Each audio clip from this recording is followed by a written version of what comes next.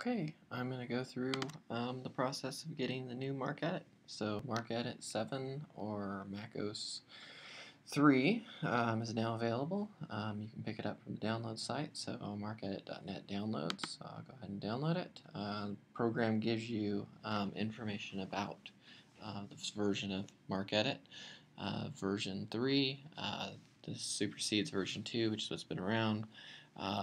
Gives you information on how to get Z39.50 support, although this may change. I'm looking at embedding these libraries directly into the application, but for now the process is still going through Homebrew. Anyways, you want to download it. We'll go ahead and click the download, and the program will go ahead and download.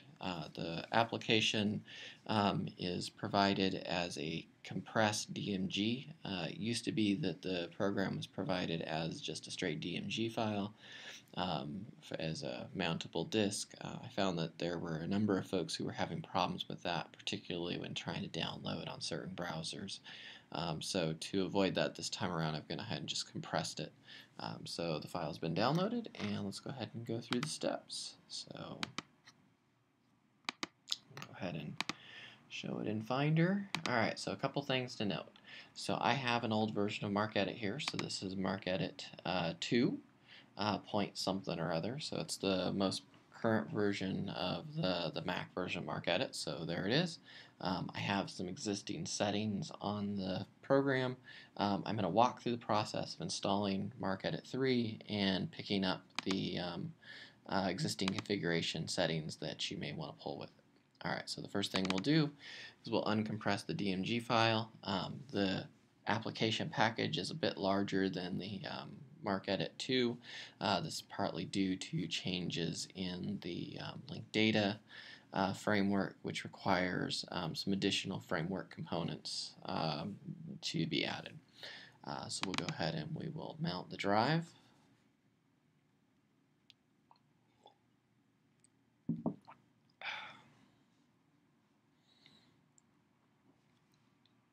Alright, so drive's been mounted. I'm going to be updating the icon a little bit, cleaning it up. It's Mac, the larger version of the screen here. The higher resolution makes the icon a little bit more pixelated than I'd like, but that's what it looks like. You'll see I've changed the colors. That's partly because with MarcEdit 7 and MarcEdit 3, we're shifting away finally from the older purplish blue color to something a little bit different. So installation is basically the same. Drag and drop into applications. I have it installed already, so I'll go ahead and replace it.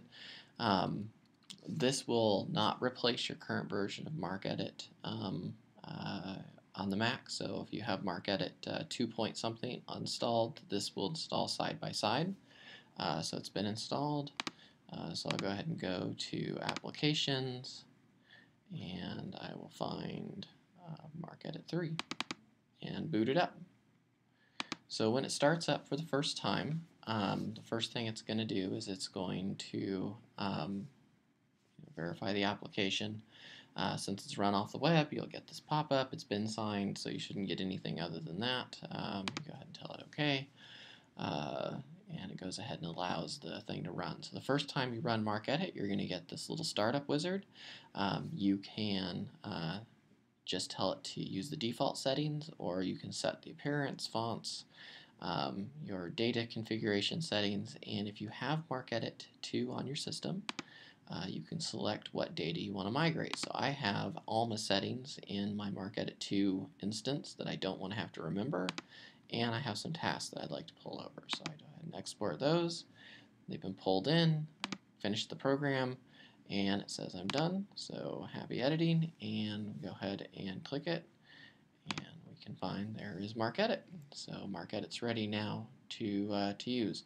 So the application is available, and at this point now I can go to my preferences, and you'll see that I had some ILS settings. They were pulled in.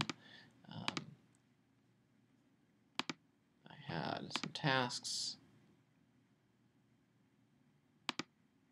They were brought with me. So it helps to integrate the content that had been there before, so that way it brings in, you'll see there's some differences in the program.